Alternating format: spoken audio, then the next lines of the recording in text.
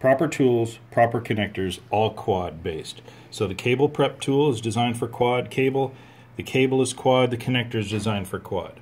When you put the cable into the tool, you put it up against a stop, squeeze it closed. Go around a few times forwards, go around a few times backwards.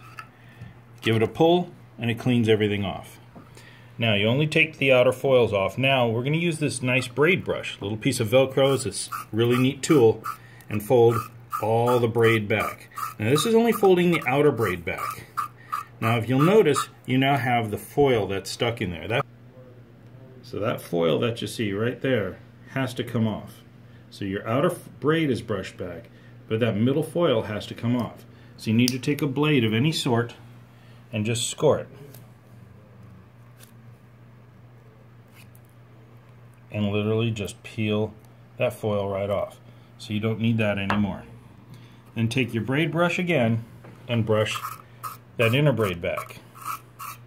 So same way we did the first one, we're going to do the second one. Go all the way around, make sure it's nice and clean. You have no braid wrapped around the center conductor.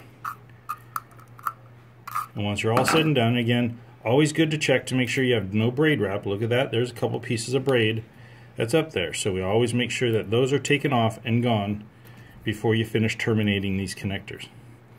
Now you take your center conductor, take your connector, put the center conductor into the inner ferrule.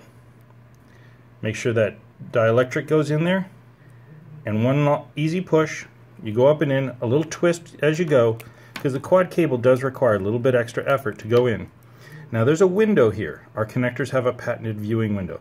That window will tell you when you fully seated the cable. So as you're pushing it up, you should see the jacket or the braid in the viewing window. There's a viewing window on both sides of the connector. So when you see that braid in the window, you know you fully seated it.